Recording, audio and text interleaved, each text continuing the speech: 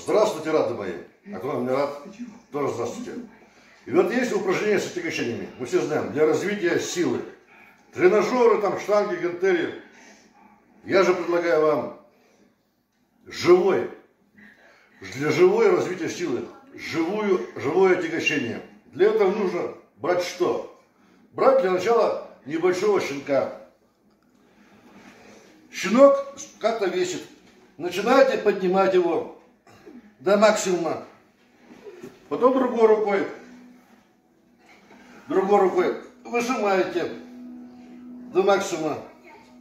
С каждым днем, рады мои, щеночек растет, и ваша сила растет. Поэтому приседайте с ним, на бицепс поднимайте. На бицепс тоже можно, вот смотрите, вот удобно на бицепс, вот. Понимаете? Поэтому, рады мои, ставьте лайки, дизлайки, пишите отзывы. До свидания, рады мои. Хорошего.